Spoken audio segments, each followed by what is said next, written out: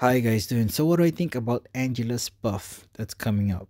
I think it's awesome, man. I really think that Angela's buff is gonna make her the best cosmic champion in the game. Just imagine Hyperion getting a buff. That's just what I think Angela's buff is. Today is Sunday. I don't want to post this video until the official buff comes out because last time I talked about certain champion that got a buff I was so hyped about. It was Gambit. And what did they do? They nerf him. So I don't understand why they buff a champion and they and then nerf him. It doesn't make any sense. But that's what they did to Gambit. So I really don't want to talk about it. Post this video until officially Angela's buff come out. So like I mentioned, she is like pretty much like Hyperion that got a buff. So I wasn't really thinking this, like no way that she was could be the best Cosmic Candy champion in the game. If she gets a buff, I was gonna put her in the top 3.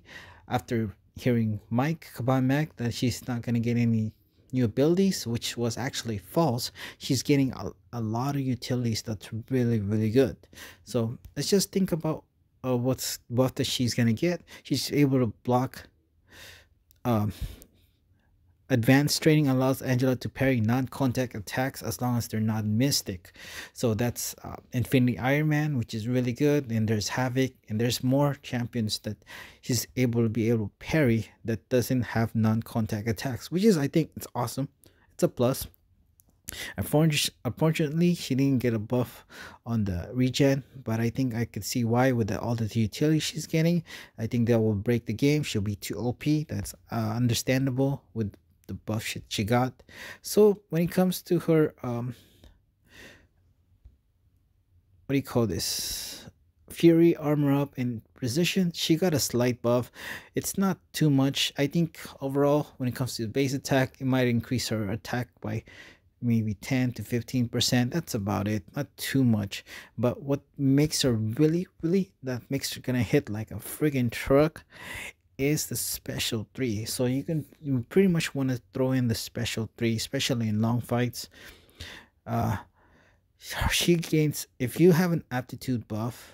If you don't have an aptitude buff, it only lasts for 5 seconds, but if you do, basically you have a special 3 ready to go. And if you crit, you gain an aptitude. If you do throw in special 3 when you have aptitude buff, it'll last 30 seconds. So what happens is you gain 60% armor, fury, and precision buff lasting for 5 seconds. That's for every buff, if that's correct. So that's gonna make her hit like a truck once you throw in that special 3. So not only that, what's gonna make her hit hard, as you can see here, for every buff that you get, the opponent gets an armor break. It also removes an armor up buff, which is also makes this will make her hit like a truck, the armor break. And she can easily, gain 5 or 6 buffs. So this will make it, that's already 5 armor break. She can probably get up to 9 or more armor buffs. So that's 9 armor breaks, and that will make her hit like a friggin' truck. When it comes to special 1, after you throw in a special 3, don't be surprised. A special 1 with a 6-star rank 3 Angela could hit over 100k total when you combine all the attacks from the special 1.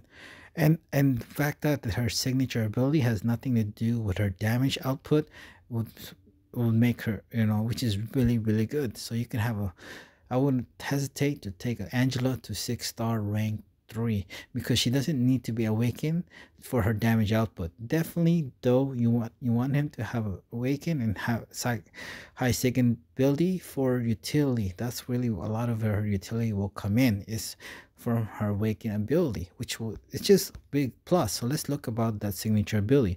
So obviously, which from her old pre-buff, she had the nullify, be able to not reduce opponent's ability to nullify her 35% for each buff.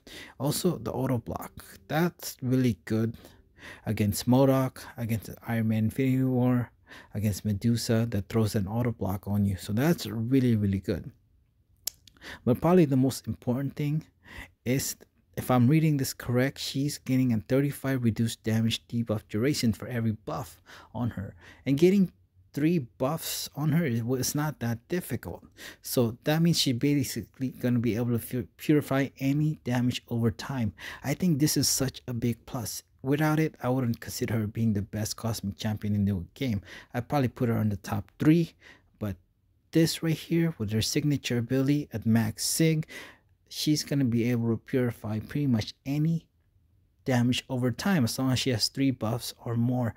This is such a really good buff from her, the DOT, be able to purify it. I think that's really just kind of pulls her away from all the cosmic champion, be able to do that. So basically break it down, why she's the best champion in the game in my opinion. When this buff comes out, she has her own regen.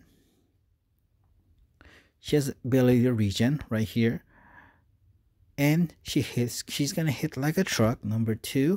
And number 3 is that her signature ability, so damaging debuff duration is reduced. So this right there, if I'm reading it correct on by paper, she's gonna be pretty much at max sig. She's gonna be able to purify all damaging debuff, which is gonna be really good.